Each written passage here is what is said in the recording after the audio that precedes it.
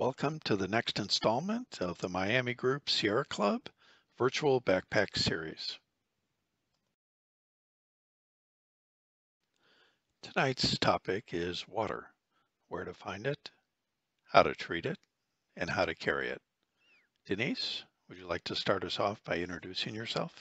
Now I'd like to tell you, my name is Denise Tingle, and I've been camping, hiking, backpacking for 45 plus years.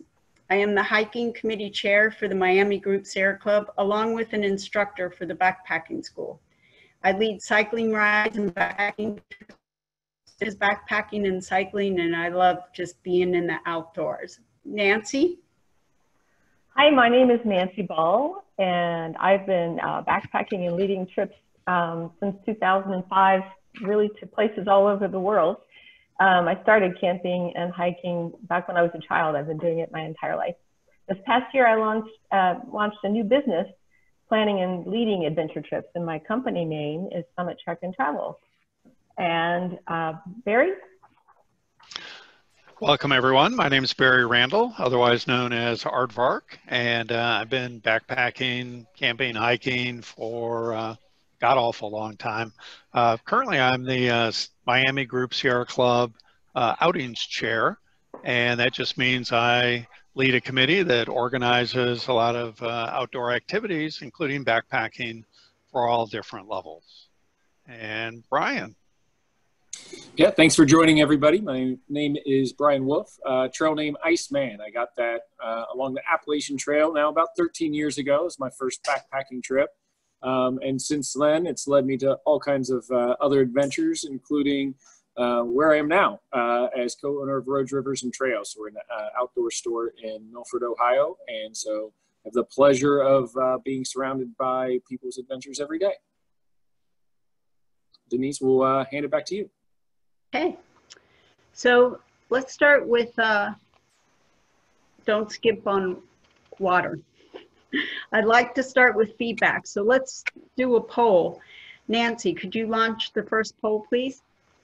How much water should you drink on a moderate day of hiking or backpacking to stay hydrated? 1 liter, 2 liters, 3? How about a 12-pack? Of water, right? Water. Yes. Well, we've seen people take 12-pack of beer before. So we have about 88% of those out there have made their selections. We'll give it another second or two. And then I'm going to go ahead and end the polling, and we will share the results.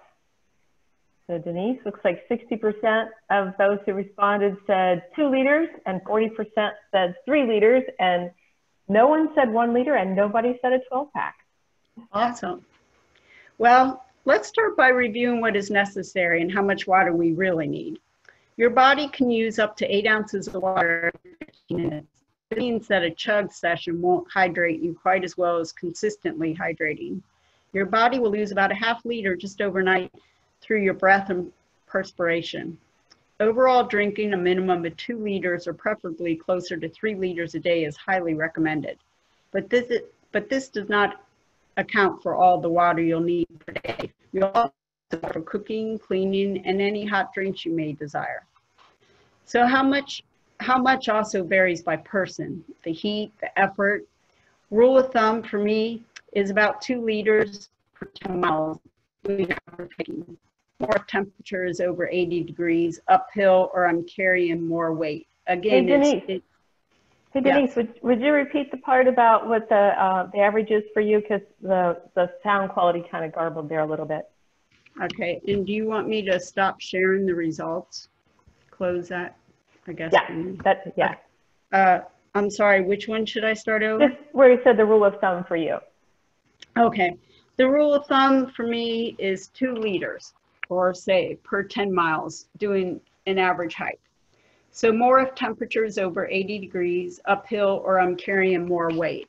And again, keep in mind, it depends on how much water each person drinks normally. So through this talk, we will dive more into how much water to carry, how to carry it and where to find it, and how to assure you are drinking clean and safe water. It is very common for people to carry a trip's worth of water their first time out. Trekking up a mountain with a few gallon jugs will ruin your experience. We'll get more about that, but let this sink in. Each liter of water weighs about 2 pounds. So to even carry a single day's worth of water, based off our previous slide, will be 8 pounds. So we'll start at the top here with where to find it. Finding natural water resources. We'll get more into this in trip planning presentation, but here are some basics. Your trip success always starts with good research and planning. Having area maps give you a head start at understanding where and how people pass a natural water source. But don't stop there. Blogs, guidebooks, and local data all give you the most up-to-date information needed. Some water is seasonally reliable and water patterns can change. My go-to is always the local park rangers. They are boots on the ground every day. Notice the graph above that notes less than reliable sources. Some may also note polluted sources, so we'll get more to that. Water containers. So we know how much and where, but how do we best carry it all? Everyone has their own preference here, so here are the pros and cons. A durable water bottle, most often an Nalgene, will last as long as you cannot lose it. It is leak-proof, connects to many filters, extremely durable, handles hot liquids, and does not leach toxins into your water with extended use. A bottle will provide an easy carry around campfire and picnic bench solution. A water bladder, pictured here, is the most accessible option that is stored inside the pack and sends a drink hose over your shoulder. This allows you to drink more often and stay more hydrated. It's also light and compact when empty. Use caution for frozen drink tubes in winter and losing track of how much water you have left, as it's monitored. My go-to, I often use one of each. Depending on the frequency of water, I like to be able to carry up to 3 liters of water.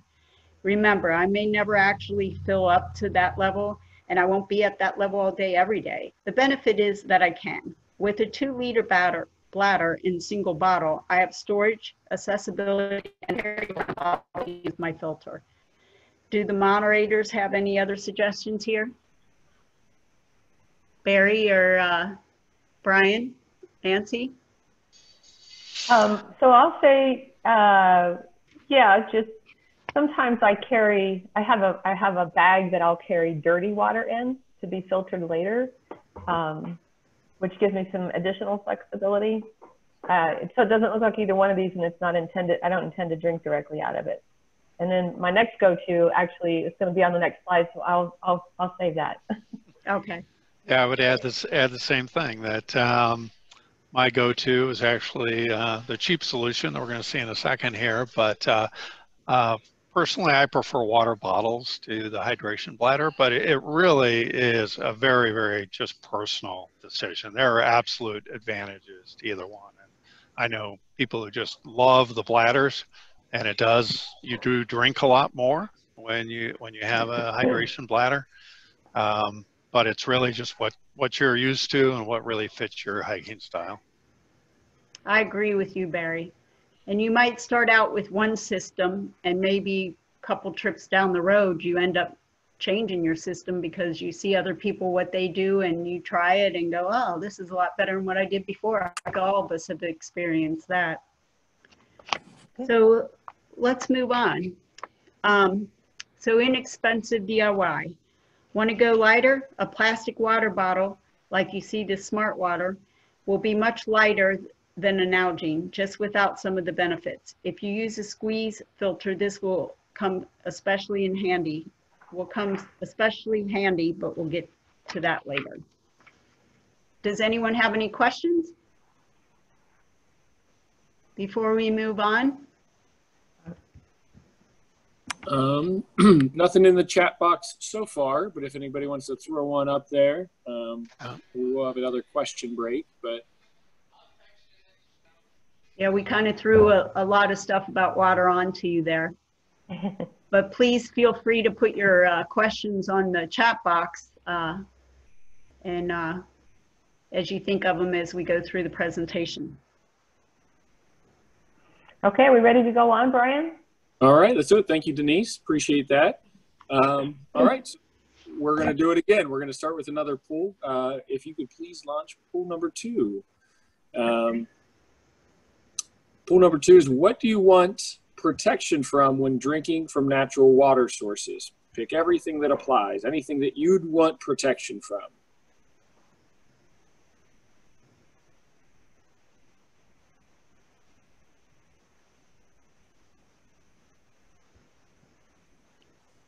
This one takes a little longer because there are a lot of answers to read. Yeah, this is the most options I think we've had so far. Yeah.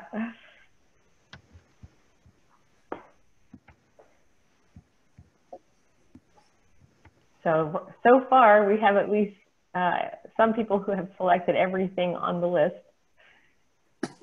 And we have one that everyone has selected so far. Oh, I'm curious. Just about there. You can't see it? Well, not the okay. results yet. Yeah. Okay. All right. I'm going to go ahead and close it out because it looks like just about everybody has responded. And here we go. So can you see that, Brian? Yes, good answer. Right. Bacteria being the unanimous one there, but lots of concern over the protozoa, hard metals, chemicals, and a lot on viruses there too. Okay, awesome. So now we're going to get into how to protect from each one of those things. So that's important to kind of think about as we get into our treatment options. So we're going to jump right into treatment and why is it so important? So we've seen celebrities like Bear Grylls, contestants on Survivor shows, and YouTube sensations show us how we can drink straight from the source. Well, these cute little guys in the picture here may convince you otherwise. These are our plush friends, Giardia, E. coli, and Salmonella. Yes, they make stuffed animals for everything nowadays, including you could buy a COVID stuffed animal. These plush toys will wreak havoc on your body and stomach, and when not treated, can even be fatal depending on what you consume. So these pictures actually from a factory tour I took, factory and laboratory tour in Seattle at Cascade Designs. Cascade is the maker of MSR, popular water filter solution. It's the only filter manufacturer in the U.S. With their own high-level microbiology lab. And what that means is they both build and test the filters on site using real live bacteria and viruses that would otherwise get through and attack their system. So MSR uses the highest level of tests, both like civilian level and also like more stringent like military level tests on all of their products. So we're a big fan, and they do that from beginning to end of the product life cycle. That's a big MSR push, but it's just really cool going to a factory and seeing this happen and understanding kind of what they put into it. So my point overall is that you want to treat your water. A treatment can protect against bacteria, protozoa, chemicals, taste, odor, particulate, viruses, everything that we had listed above. But this is dependent on your treatment choice. Even a clear water spring that seems safe may have additional runoff from animal or human waste, decaying animals, heavy metals, or farm runoff is quite common, especially in the Midwest. So always want to treat somehow. So what is right for you? First, clarification on a purifier versus a filter. A purifier makes it drinkable by killing or destroying the reproductive capabilities of harmful substances. So if something is purified, it's just not going to replicate in your body once consumed. A filter will totally remove harmful substances. All of these options are going to treat against bacteria and protozoa. So there's some pretty common factors with any of these solutions that we're going to go through. Filter options can include pumps, gravity systems, straws, squeeze bags, and presses. So there's lots of mechanics that you could choose in finding one that is right. So with filters, in addition to those things, they're also going to take out particulate, so the dirt, and often can do taste or odors, heavy metals, or chemicals. So some things that you can't find with a purifier. Purifier options include UV pens, tablets and drops, or boiling, really. This will treat, in addition to bacteria or protozoa, the UV light or tablets and drops will also protect against viruses. So they both have some pros and cons there. Picking what's right for you, a few other things to consider. I've used many filters from MSR, the MiniWorks and the Guardian. From Katadyn is a great brand. I've used the Hiker Pro, the Grail, which you see on the list, the Sawyer Squeeze. And like everything else, you'll have to prioritize. I picked a few filters here to really kind of illustrate the point, but we'll go through weight, speed, longevity of the filter, ease of use, protection, and cost.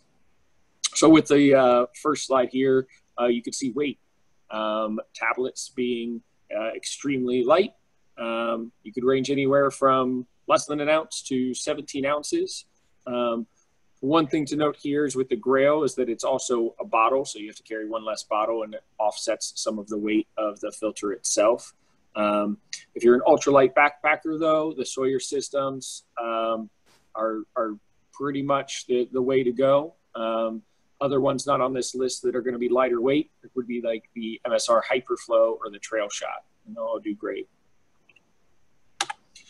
If your priority is speed and ease of use, so we have the same things up here, same filters or treatments. So if you want to get water and stay on the move, which is a lot of people's main concern, you're going to look at the liters per minute, or in some cases with tablets, it's a really quick action, so you can stay on the move, but it takes 30 minutes at least, depending on what you're using, for those tablets to actually take effect and treat your water. So in this case, the Grail is 5 liters per minute. The Guardian's 2.5 liters per minute. These are really quick if you're actually stopping and doing a lot of water, maybe for a group or anything like that.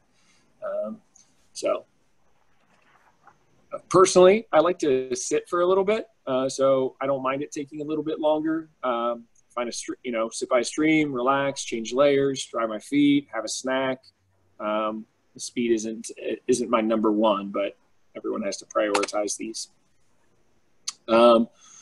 Next up is the longevity. So how long does the unit, each unit last? So all filters will have this labeled.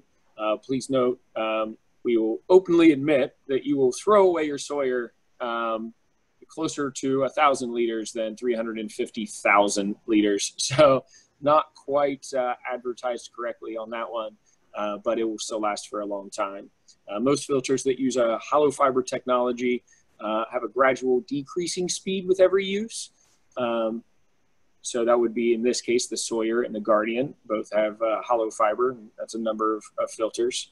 Also very important to note in relation to longevity, price and cleaning, which we'll get to some of that. Some filters have replaceable elements, though. So from this list, all of the bottom 3 you can replace just the element when it's reached its lifespan. So you don't have to buy a whole new filter. You could just buy a new filter element. Next is just ease of use or regularity of cleaning.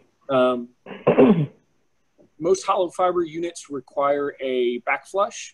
This means taking clean water and forcing it backward through the unit to wash out any clogs. While most ceramic elements, so from this list would be the MSR MiniWorks, for example, the Katadyn would be another one, use a brush or a pad to scrub away any collected grime from that ceramic element. The ease and practicality of this would depend on the filter. So you have to dig a little deeper for how that process goes sometimes. Notice that the Guardian is self-cleaning. This is super unique. Just like your children assume the house does when they run out the door. Self-cleaning. It's all going to be clean when you come back. So it actually reserves a little bit of water from each pump that you do to back flush itself. So it's a pretty cool, novel thing. What does it protect against? So what level of protection do you want? So we started with that question, right? We already mentioned that waterborne viruses are less common in the States, and this is often an overseas add-on, but a lot of you do want protection from the viruses, and so it's something to consider there. Do you mind taste or odor? That was one of the things that was answered a little bit less, but still a lot of you.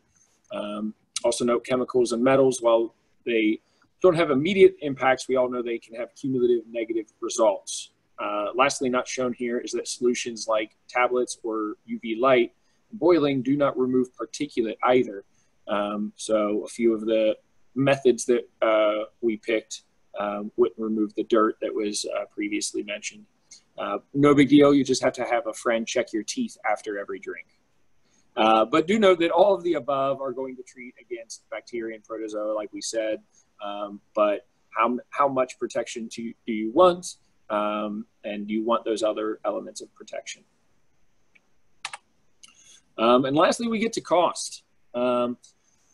First off, we do trust all of these brands and have used them. You can range from $25 to $350, as you see here, for a long-term solution. So if you were with us for footwear, just like boots, I like to look at the long-term cost as well.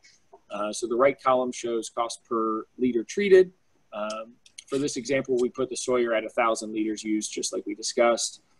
This is, could be pretty important. So this, the Grail and the tablets being only $10, if you go hiking more often, will be the most expensive, almost by far, the Grail and the tablets, quite more expensive than the other options there.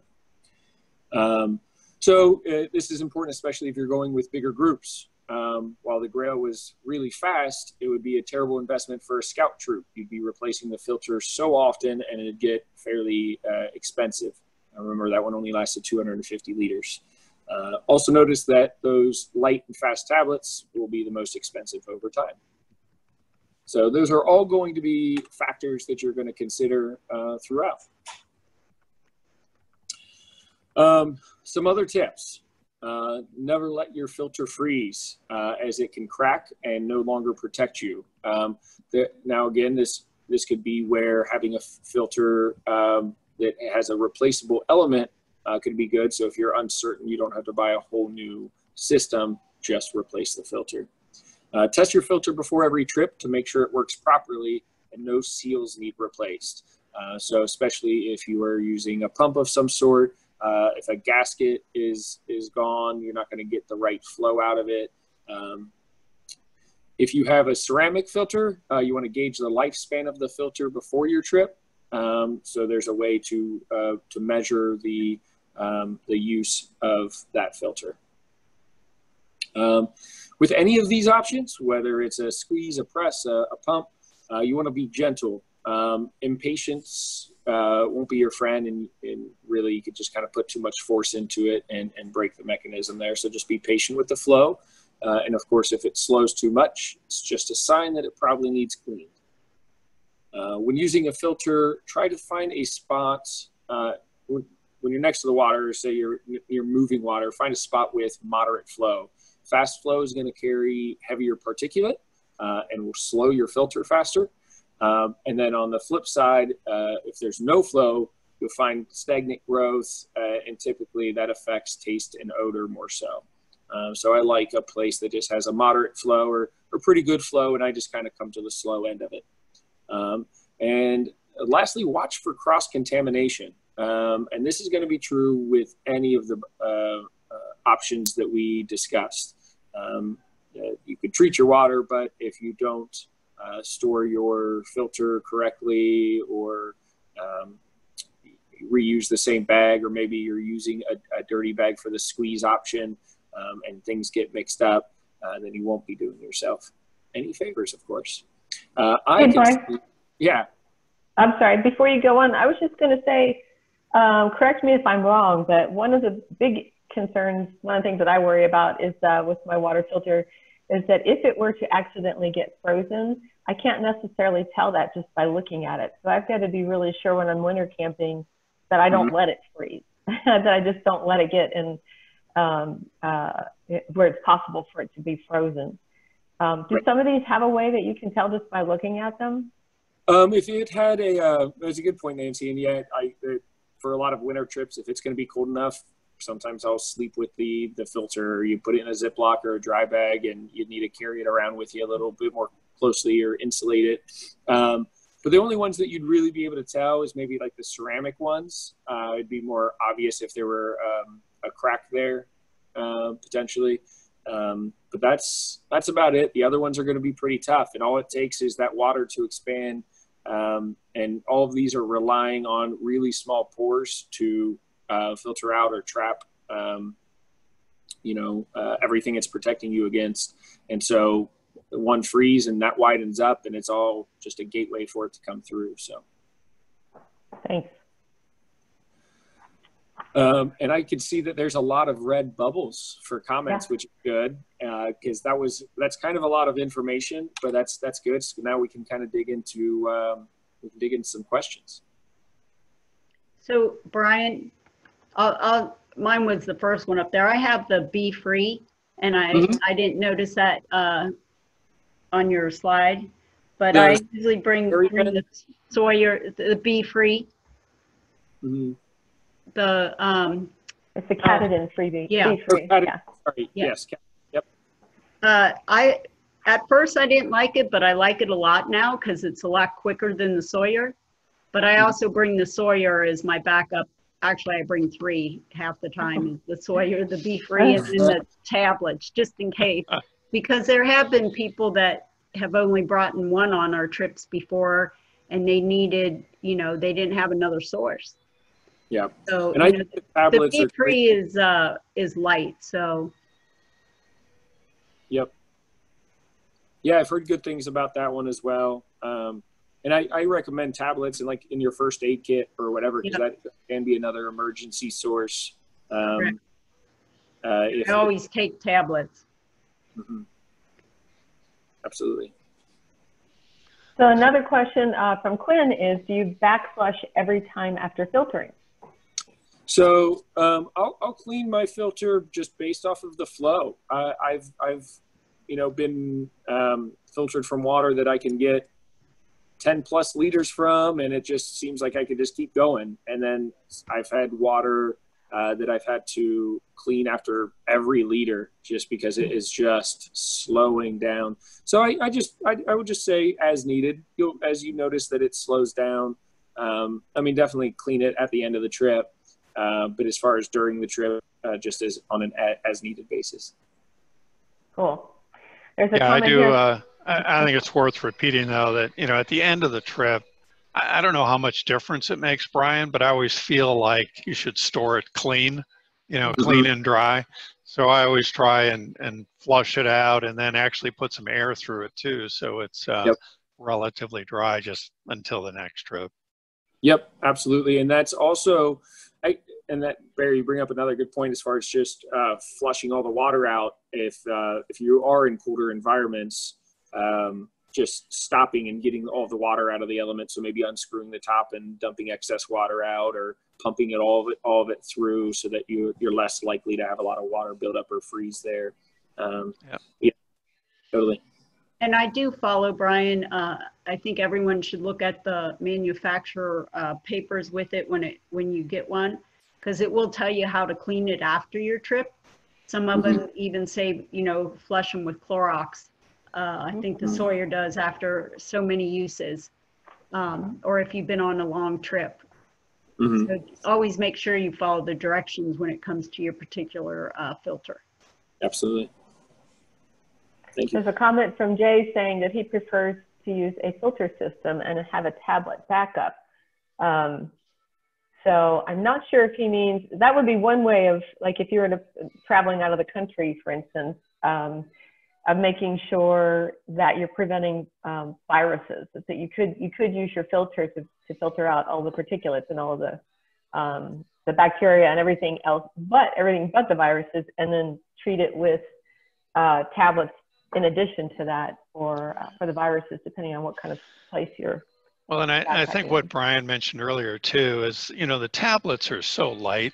Just having a few of those in your first aid kit, just in case, you know, you're not sure, maybe you forgot and left your filter out and maybe it froze last night, or, you know, God forbid you lose it in the stream or something, you know, just having a few tablets as a backup. It's just, they're so lightweight, it's just worth having a couple.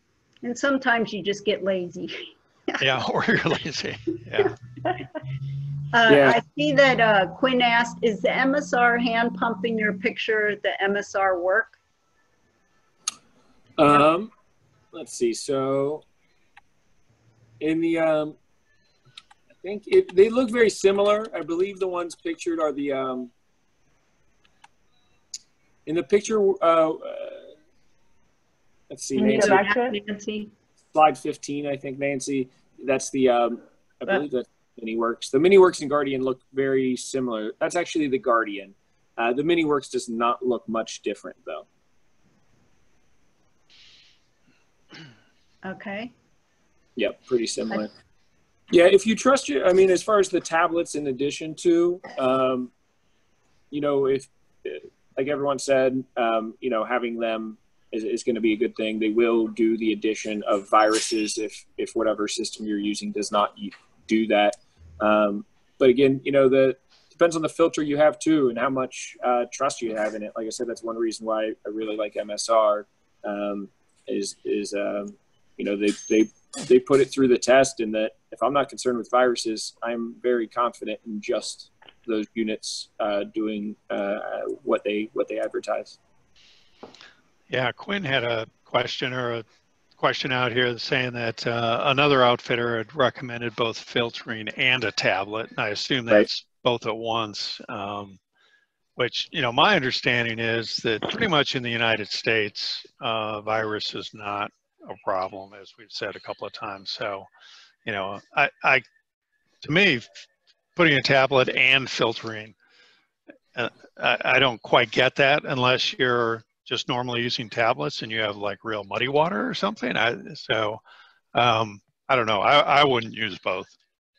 Right. The one time when we used both was actually in Africa, and it was because the water needed filtered, but there was still a need to purify it in addition. Right. But in the U.S., I don't remember ever being in a situation where we felt it was necessary to use both. Yeah. And Bob says, I have used a coffee filter on the intake to filter out large debris. That's a good practice too, a good way to do that. Yeah, coffee filter or a bandana. If you wanted to use tablets or a SteriPen, you could just grab one of those guys to get the big stuff out. Some multi-use items there, some thinking. Right. There you go. And Carolina, has anybody used the Life Straw personal filter? I haven't. How about you, Brian? The Life Straw, Brian? No, you can use Sawyer a lot of the same ways. You know, a lot of it, and Life Straw actually has several products now, but when they started, it was literally just the straw. Now they have products more similar to the Sawyer. But as far as just the straw element, it just kind of, you could have it in maybe a day pack for emergencies, but it's, you know, overall won't be a great long-term or backpacking solution as far as the straw element goes. It requires you to stay with the water or to carry dirty water. And it also requires you to be the mechanic. So we went over all these mechanics that make things really easy, pumping or pressing, gravity. In this, it would be your suction, I guess. Right. Yeah, I would agree. As far as their straw product, I just never quite got it. I mean, a Sawyer is pretty much as lightweight as a straw, and it's just so much more versatile, or anything like the Sawyer. There's several other products like it, but just the straw itself, I just never, just seemed too awkward. Mm-hmm. I think that's all the questions we have. We can go on. Okay. So we're about to finish up here before we conclude things. So we do have one more poll for you. And this is just to help kind of give us an idea of whether we're giving you good information that's useful or not. So if you would just give us an idea how many new ideas you got from this, things that hopefully will help you understand and deal with your water needs while you're on the trail. And if you have any especially good ideas, if you would just tap that out in the chat box for us, we'd appreciate knowing all that. And in just a minute, we're going to switch over for anyone who's got time and wants to hang around. We're actually ahead of schedule. Ooh, we're quite a bit ahead of schedule, so we've got lots of time for questions. We're going to have a live Q&A in just a few minutes. I've got just a few more little notes for you while people finish up this poll. And then I'm going to actually stop sharing my screen so that I can share some information with you. Let's see, about 11 of 17, 64%. So I'll give you all just a couple more minutes and try to capture as much as we can. We really do appreciate your feedback. It's helpful to us to know if what we're providing is useful information or if we need to take a different tack on things. So hearing from you is very good for us. So I guess I'm going to go ahead and stop that now. We have, like I said, a couple finishing thoughts to share with you, but I need to stop sharing my screen for just a minute so that I can put some information in the chat box for you. So bear with me if you would please. I can't have my screen open and put these things in the chat box, or at least if I can, I don't know how to do it. Is there something I can pop in there for you? Oh, actually, Barry, yeah, so there are several links on the Sierra Club site that I wanted to put in there. If you have a copy of the PowerPoint with you, you'll be able to see what they are on the next slide. I don't know, do you have access to that where you are? I don't have the PowerPoint up, but you're talking about just the outdoor calendar, the upcoming Actually, webinars? it's a couple of things. I think Okay. I can just go ahead and do it real quick here. All right, go for it. Yeah, so I'm putting in, one thing is that if you are liking what you see here and interested in supporting the work that we're doing for the Sierra Club so we can do more of this sort of thing, and are in a position to do so, a small donation to the Sierra Club Miami group would be very welcome. And I'm not multitasking very well. I can't talk and type at the same time. So I'm going to stop talking to make sure I don't type something that just doesn't work right now. And then I'm going to go back and tell you what all these things are. So bear with me, please. I would like to say I saw a lot of new people that joined us this evening, quite a few new people that haven't been on our webinars before. So welcome. Nice. And Nice. we have them scheduled every Thursday through the, will be through the end of mid-October. So welcome, and hopefully you'll be able to join some other ones down the road. Yeah. And I think Nancy mentioned this previously, but if there's a topic that you would like to see, just throw it out there because we're pretty flexible. Absolutely. So the last couple of things that I wanted to share with you, this slide here, again, if you love the outdoors as much as we do, we'd love to have you come and play with us. Come join us to explore, enjoy, and protect the planet. And there's some easy ways to do that. One is that you can become a Sierra Club member.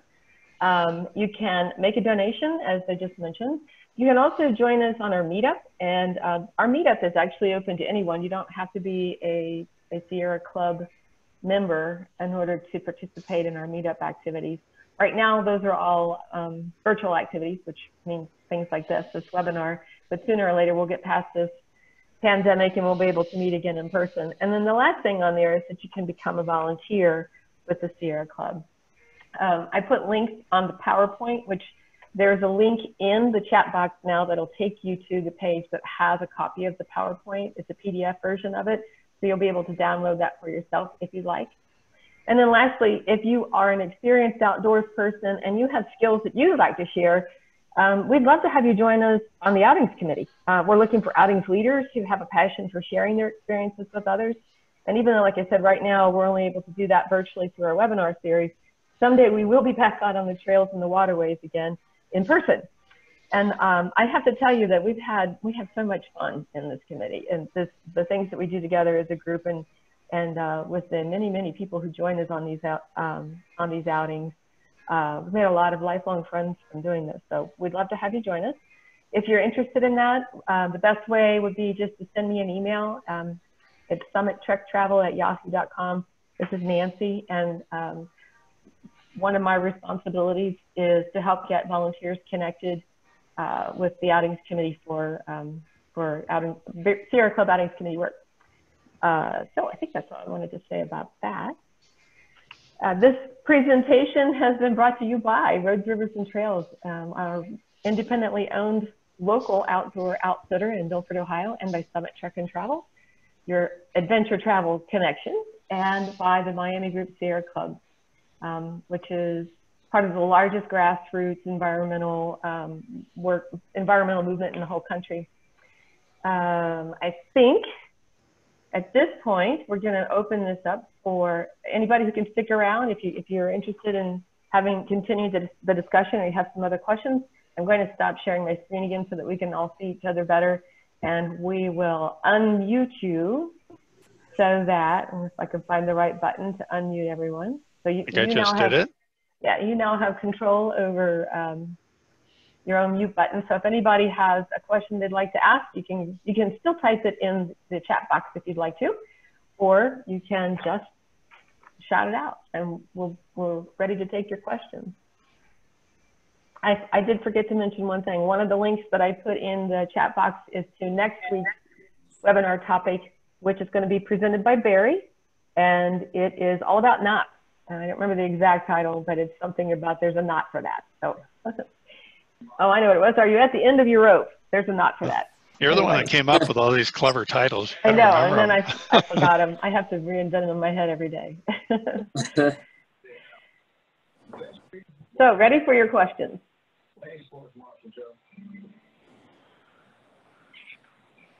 Nancy, it looks like everybody is not unmuted. Everyone has the power to unmute themselves now. So if you have a question, you should be able to just hover over your box and unmute yourself. We would ask you that when you're not speaking, if you would mute yourself when you're not speaking, then it makes it easier for everybody to hear. Yeah, maybe no one has any questions. We did so well, we answered all their questions. Maybe. I can see that people are still awake. They're moving around. So it says host not allowing unmute is what Jay is saying. Can you put boiling water into the bottle, Brian? Nalgene, yes. It actually works as a great hot bottle if you're a little cold at night to put in your sleeping bag. But I would not trust the seal or the plastic of any of these like smart water bottles or other. Yeah, I've actually tried that as part of a wilderness first aid, putting boiling water into a smart water bottle as a basically a warmer for, we were practicing hypothermia, and it definitely melted the bottle. So I would definitely stick with an Nalgene if you're going to do that trick, which is a great trick, by the way. Oh, Barry, I have to say, I really appreciate you taking one for the team on that and doing the research for all of us. That's good. It was solid research. It didn't leak, but it deformed. Yeah, it did. Completely. So. I think I put mine in the dishwasher once and did the same thing. So. Oh. I did the dishwasher and ruined mine. Oh. So I think I fixed the problem with the muting and unmuting because Barry was able to unmute herself now. So if anybody else wants to try again. Speaking of dishwashers, Brian, I periodically clean out like a hydration bladder or even a water bottle with a bleach solution. Do you recommend something like that? I've only used like tablets, like different soap tablets and stuff. Okay. Yep. Yeah, I think it was I forget if it was a bleach or a chlorine tablet. Okay. But I also don't, and we should have said this, I don't use my bottle or bladder for anything but water. And then if you do that, then you mostly just have to dry it out and put it away.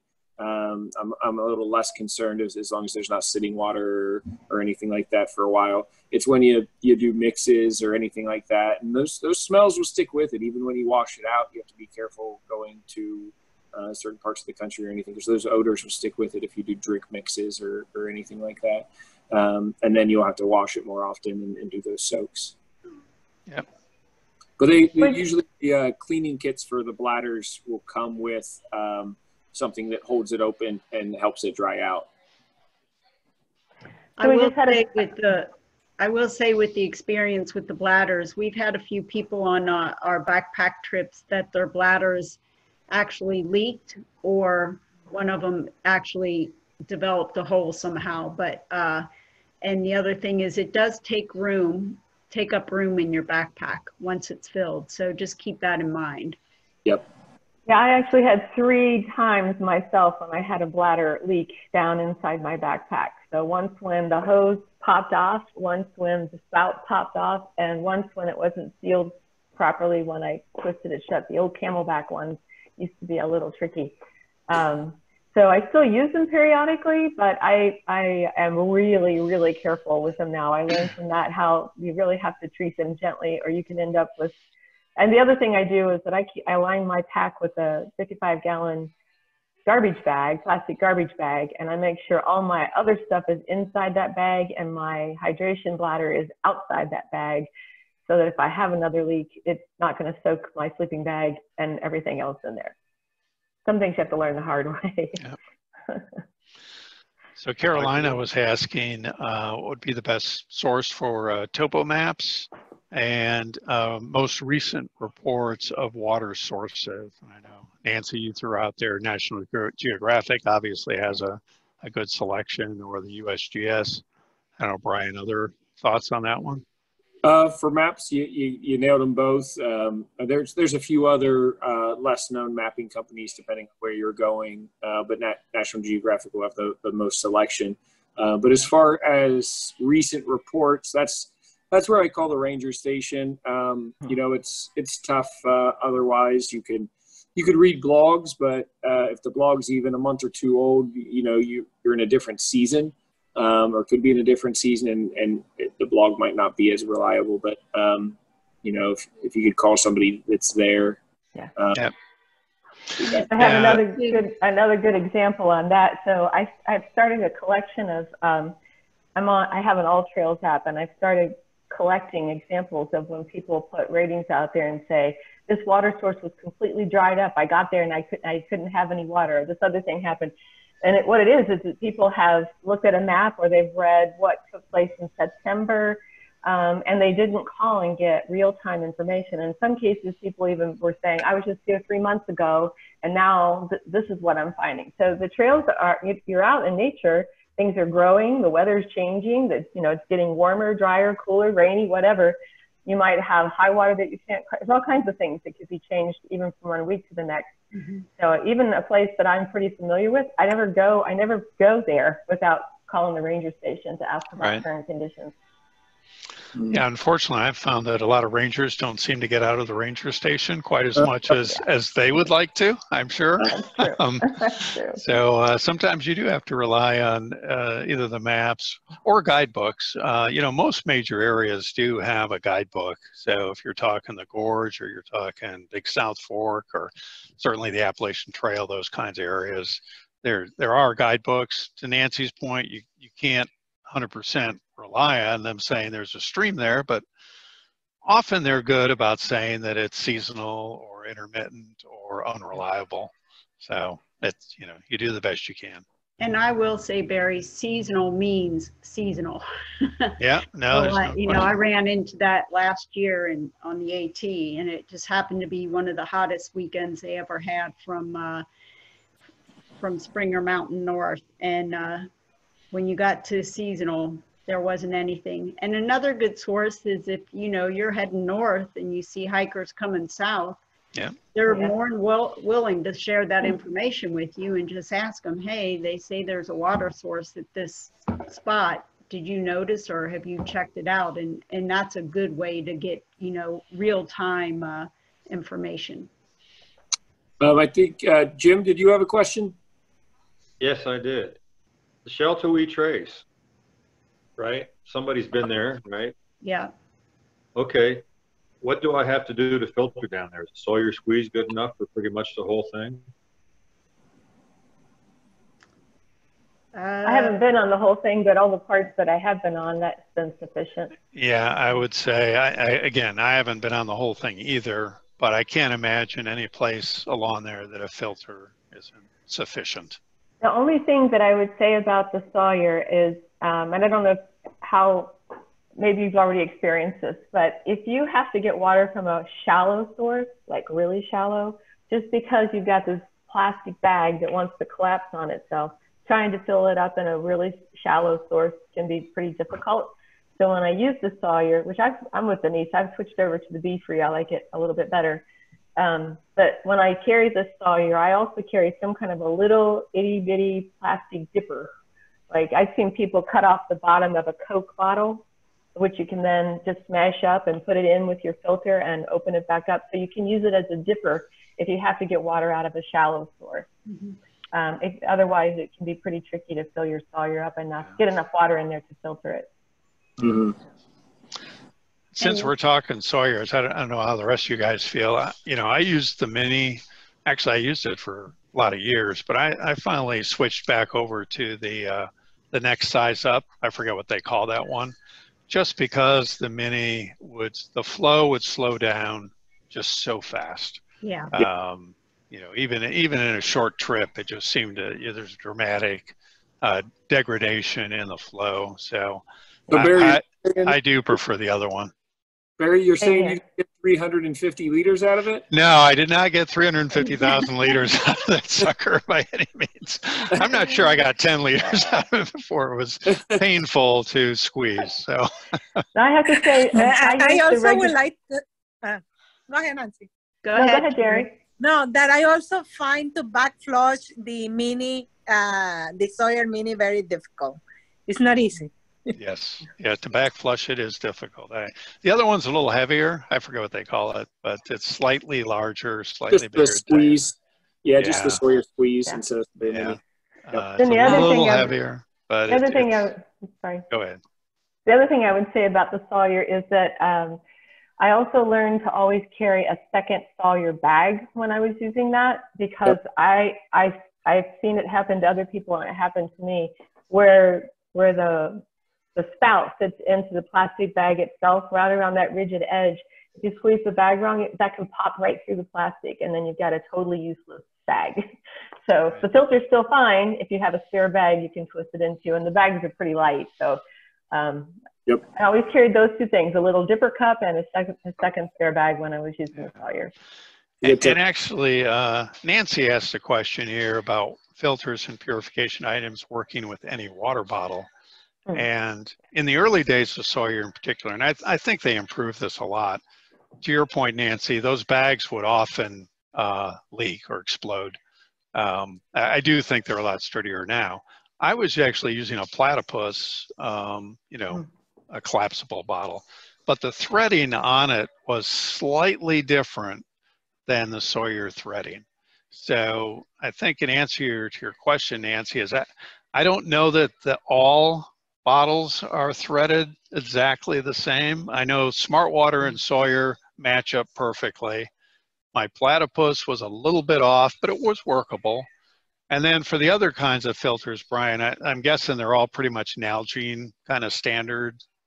Yeah, they're built more for Nalgenes. I mean, again, it just has to be the same diameter and similar enough threading. So it's not that it won't work on some other brand's hard bottle, but you'll want to bring it in and test it out or whatnot.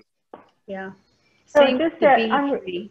The Be-Free has different, doesn't fit any bottle that I found. So I had to buy a special bag that comes with it.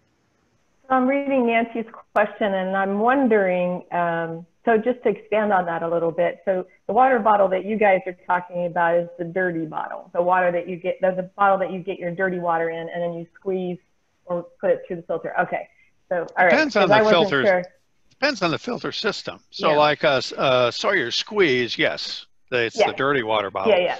But like the MSR pump systems, right? You put like a Nalgene on it, Yeah. and it's Yeah. actually that's Yeah. your clean water bottle. Yeah. So Yeah. I think it just depends on the system. Yeah. But also on something like the Sawyer, I mean, I might have my Nalgene. My Sawyer isn't going to fit the Nalgene, but I just squeeze it in from the spout into the Nalgene. Yeah, So it doesn't have to fit the bottle that you're going to drink out of. It just needs to fit the water or the bottle that you're carrying, collecting your dirty water in.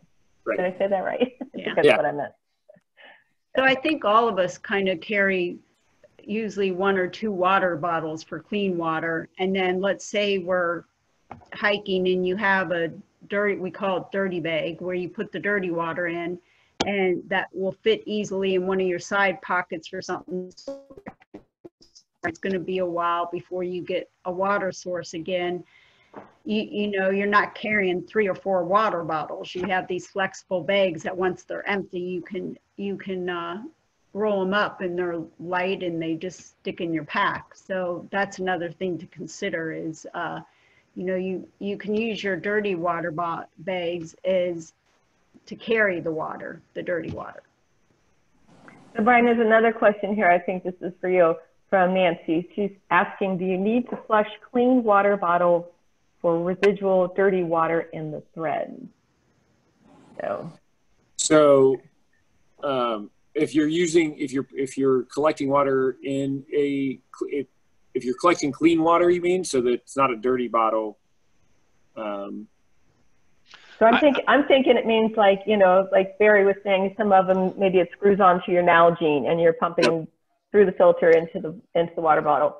So the threads are safe at that point. Anything that's coming out the bottom of that filter or whatever is connecting to the bottle there should only be clean water at that point. I've actually heard what Nancy's talking about in the context of either using tablets or SteriPen, where you're putting clean water in a bottle, then you're treating it. What they tell you to do is then you close it up, you turn it upside down, you loosen the threads enough so the clean water kind of dribbles out through the threads so that you've now got clean water everywhere. So the only time I've ever heard that is where you're actually treating the water in your bottle. So tablets, drops, SteriPen, that kind of stuff, where you might have dirty water in the threads. And even that, I don't know if that's overkill, but that's what they tell you to do. That answer your question, yes, that's right. I was thinking of when you have tablets. Yeah. Okay. Yep. Yeah. We used to do that when we go up to Boundary Waters. You know, you dip the bottle into the lake, right? And then you throw some tablets or some drops in it. And then we would always do the flip it over and clean the threads. Again, I don't know if that's really necessary. I guess it logically kind of makes sense. So. Okay, thanks. Cool. Well, it looks like that's all the questions. Yeah. And it's 8:31, so we're going Look at to on that. time. Good job. Yeah. Well, thank Brian you, does a good everyone. job keeping us on time. Yeah. Thanks, everybody. Yeah, it's really good. Thank Really, you. Very good conversation. information, guys. Thank Thanks, you. guys. Thank you, Jerry. All right. Thank See you. next week. Thank Bye. you. Bye-bye.